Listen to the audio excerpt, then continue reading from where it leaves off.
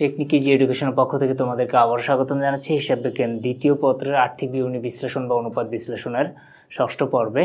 এই পর্বে আমি তোমাদেরকে আরেকটি কোশ্চেন সলিউশন করে দেখাবো।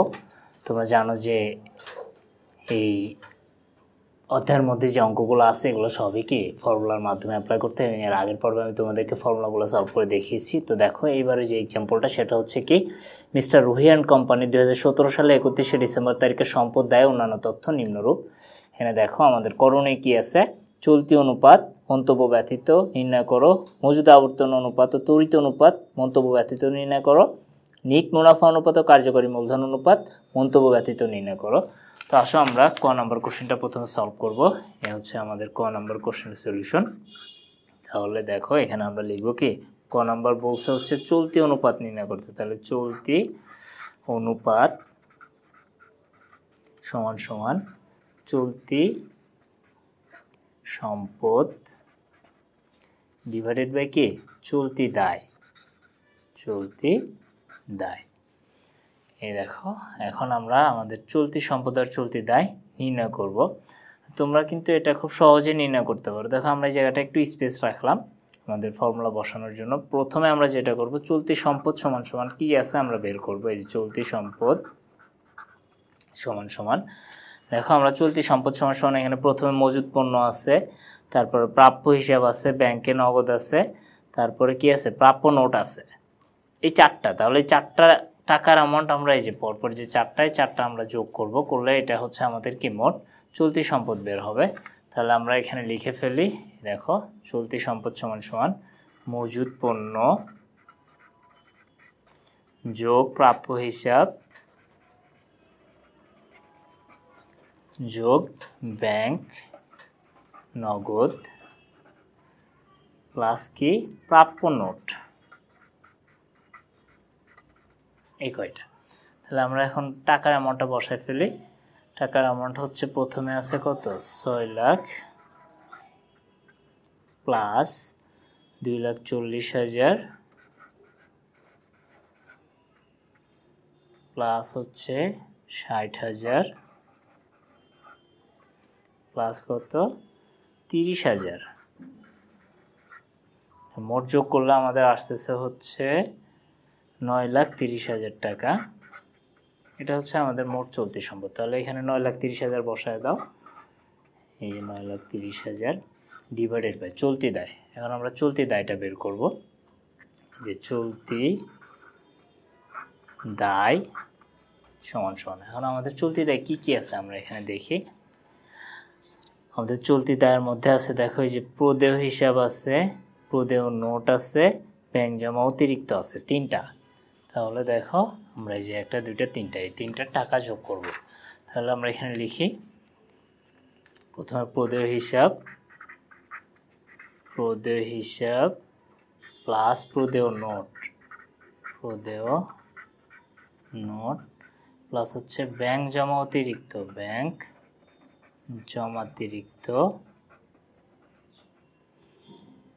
এইটা। তাহলে আমরা এখন বসাবো এগুলো ফেলো।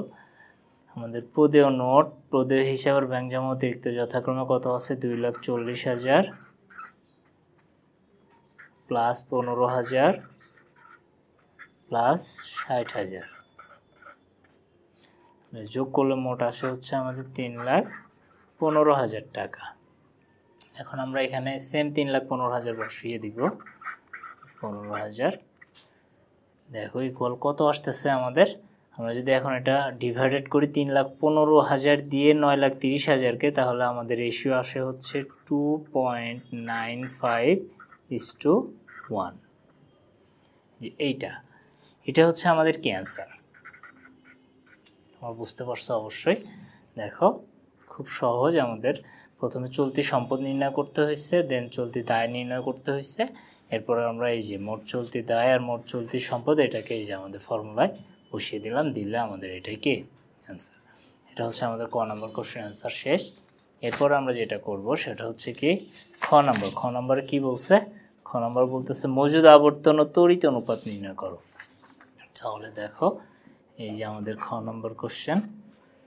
এখানে আমরা ফার্স্টে যেটা করব সেটা হচ্ছে মজুদ আবর্তন। এখন মজুদ আবর্তন অনুপাতের ফর্মুলা কি, এটার ফর্মুলা হচ্ছে মোট বিক্রয় ডিভাইডেড বাই গড় মজুদ।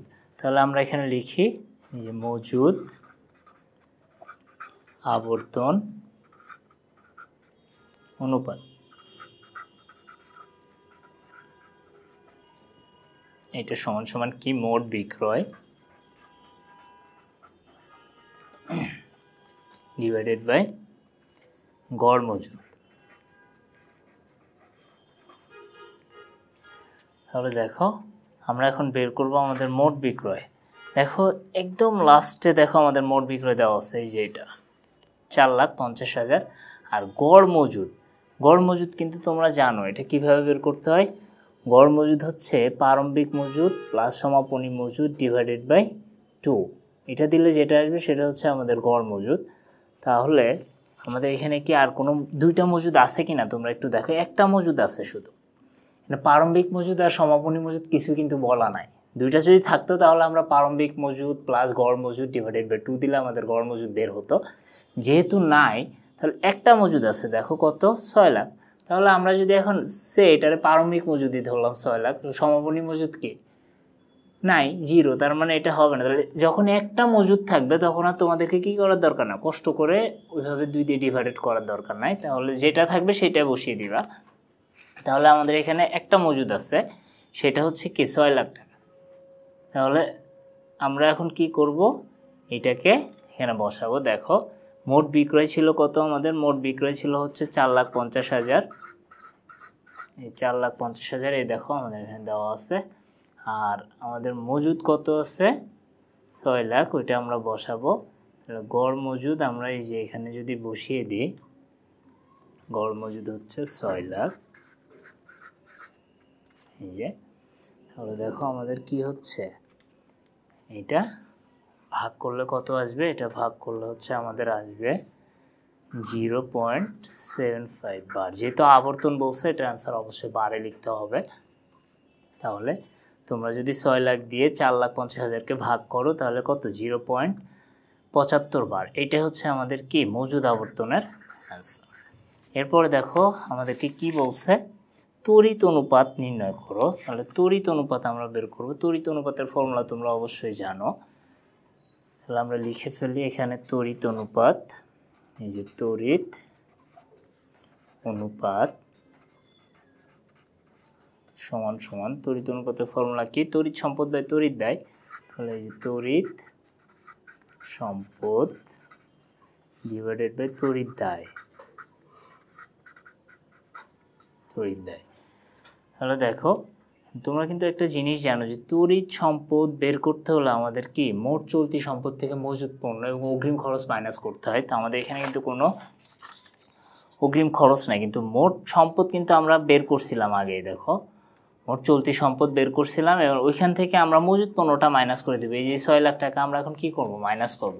তাহলে তোমরা একটু দেখো এখানে আমাদের ফর্মুলা লেখা আছে, জাস্ট আমরা বসাবো। কিন্তু আমরা একটু তড়িৎ সম্পদটা বের করে ফেলি। এই যে তড়িৎ সম্পদ সমান সমান তড়িৎ সম্পদ ইকুয়াল কি, চলতি সম্পদ, দ্যাট মিনস মোট চলতি সম্পদ মাইনাস অগ্রিম খরচ আর মজুদ পণ্য। আমাদের এখানে কোনো অগ্রিম খরচ নাই, তাহলে শুধু মজুদ পণ্য আছে, আমরা মজুদ পণ্য মাইনাস করব, মজুদ পণ্য। তাহলে মোট চলতি সম্পদ আমাদের কত ছিল, এটা আমরা একদম ক নাম্বার কোশ্চেনে বের করছিলাম, 9,30,000 মাইনাস মজুদ পণ্য কত আছে, 6 লক্ষ।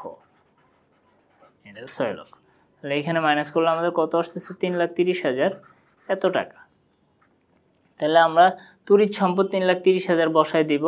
এই যে এখানে 3,30,000 বসাও, ডিভাইডেড বাই কি বলছে, চলতি দায়। তোমরা এখানে একটু দেখো, আমি এখানে তড়িৎ দায় লিখে ফেলছি, তাই না, এটা হবে হচ্ছে চলতি দায়। এই যে চলতি দায়, তোমরা একটু খেয়াল করো, এটা কি হবে, চলতি দায় হবে। এই চলতি দায়, এই যে চলতি দায় কত আছে, চলতি দায় তো আমরা বের করে ফেলছিলাম আগে, তাই না, আমাদের 3,15,000 টাকা। তাহলে এবার ডিভাইড করলে কত আসে, তড়িৎ সম্পদকে যদি চলতি দায় দিয়ে ভাগ করি তাহলে আমাদের আসে হচ্ছে 1.05:1। এটা হচ্ছে কি আমাদের তড়িৎ অনুপাতের অ্যান্সার। তোমরা কিন্তু অবশ্যই বুঝতে পারছো যে দেখো দুইটা ফর্মুলা আছে এখানে। ফার্স্ট বলছে মজুদ আবর্তন অনুপাত বের করতে, এটা মোট বিক্রয় ডিভাইডেড বাই গড় মজুদ, এটা আমরা বের করছি 0.75 বার, এতবার টার্ন ওভার করবে। আর তড়িৎ অনুপাত দেখো, তড়িৎ সম্পদ ডিভাইডেড বাই চলতি দায়, তাহলে দেখো এই যে চলতি দায় আর তড়িৎ সম্পদ আমরা নিয়ে আসছি। আমাদের তড়িৎ সম্পদ হচ্ছে চলতি সম্পদ থেকে মজুদ পণ্য বাদ দিয়ে 3,30,000 আসছে, এটা আমরা বসালাম। আর চলতি দায় আমাদের আগে বের করা ছিল 3,15,000, ওইটাতে যখন আমরা ভাগ দিলাম আমাদের 1.05:1, এটা হচ্ছে অ্যান্সার। এটা হচ্ছে আমাদের খ নম্বর কোশ্চেনের সলিউশন। এরপরে দেখো গ নাম্বার কি বলছে। গ নাম্বার বলতেছে হচ্ছে নিট মুনাফা অনুপাত ও কার্যকরী মূলধন অনুপাত নির্ণয় করো। এখানেও বলছে মন্তব্য ব্যতীত। তাহলে আমরা এখন গ নম্বর সলভ করব। এই যে গ নম্বর, এটা ফার্স্ট আমরা করব হচ্ছে নিট মুনাফা অনুপাত। এই যে নিট মুনাফা অনুপাত, এইটা সমান সমান আমাদের ফর্মুলা হচ্ছে কি নিট মুনাফা ডিভাইডেড বাই বিক্রয় ইন্টু 100। দেখো এটা হচ্ছে নিট মুনাফা অনুপাত। এখন আমাদের যে কাজ সেটা হচ্ছে কি নিট মুনাফা, তারপরে বিক্রয় আর কি ইন্টু 100 দিয়ে আমরা বের করব। তাহলে আমাদের এখানে নিট মুনাফা আছে কত, নিট মুনাফা আছে হচ্ছে এই দেখো কোশ্চেনে বলছে নিট মুনাফা হচ্ছে মোট ব্যয়ের কত 20%। নিট মুনাফা যদি মোট ব্যয়ের 20% হয় তাহলে আমাদের মোট ব্যয় কত আছে এটা আমাদেরকে কি করতে হবে, বের করে নিতে হবে। দেন ওইখান থেকে আমরা কি করব 20% বের করে নিব। তাহলে দেখো আমাদের নিট মুনাফা যদি মোট ব্যয়ের 20% বের করি তাহলে আমাদের আসে হচ্ছে 75,000 টাকা, ডিভাইডেড বাই বিক্রয় আছে হচ্ছে কত 4,50,000 ইন্টু কত 100 দিলে দেখো আমাদের এখানে অ্যান্সার আসবে হচ্ছে ক্যালকুলেশন করলে 16.67%। এই যে নিট মুনাফা অনুপাত আসছে কত এত %। তোমরা কিন্তু এই যে নিট মুনাফাটা বের করে নিবা মোট ব্যয় থেকে 20% ক্যালকুলেশন করলে যেটা আসবে সেটা হচ্ছে 75,000। দেন ওইটাকে হচ্ছে বিক্রয় 4,50,000 দিয়ে ভাগ দিয়ে 100 দিয়ে গুণ দিলে এই যে 16.67% আসবে। এরপরে হচ্ছে দেখো কার্যকরী মূলধন অনুপাত, আমাদের গ নাম্বার আর একটা অংশ, এটা হচ্ছে কি কার্যকরী মূলধন অনুপাত। কার্যকরী মূলধন অনুপাতে ফর্মুলা ছিল কি, এটা ছিল হচ্ছে চলতি সম্পদ মাইনাস চলতি দায় ডিভাইডেড বাই চলতি দায়। তাহলে আমরা লিখি চলতি সম্পদ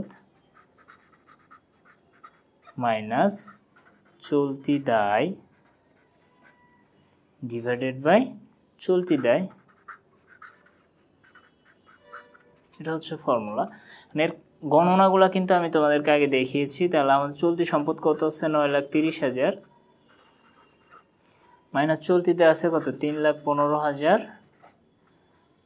ডিভাইডেড বাই এগেইন বলতেছে চলতি দেয়, তাহলে এখানে চলতিতে আবার 3,15,000 বসাও এইটা। এখন দেখো এখানে আসে হচ্ছে আমাদের কত 6,15,000 ডিভাইডেড বাই 3,15,000, এবার ভাগ করলে আমাদের কত আসবে, ভাগ করলে হচ্ছে আমাদের আসবে 1.95:1। এটা হচ্ছে কি আমাদের কার্যকরী মূলধন অনুপাতের অ্যান্সার। তাহলে দেখো আমরা কিন্তু কি দুইটা অ্যান্সারে পেয়ে গেলাম। ফার্স্টে হচ্ছে নিট মুনাফা অনুপাত, এটা আসছে 16.67%, আর কার্যকরী মূলধন অনুপাত হচ্ছে কত 1.95:1 এত। তো এটা ছিল গ নাম্বার কোশ্চেনের সলিউশন। আশা করি তোমরা সবাই বুঝতে পারছো। তো এরপরে যে অধ্যায় নিয়ে আসবো সে পর্যন্ত তোমরা সবাই ভালো থেকো এবং আমার সাথে থেকো। আজ এই পর্যন্তই।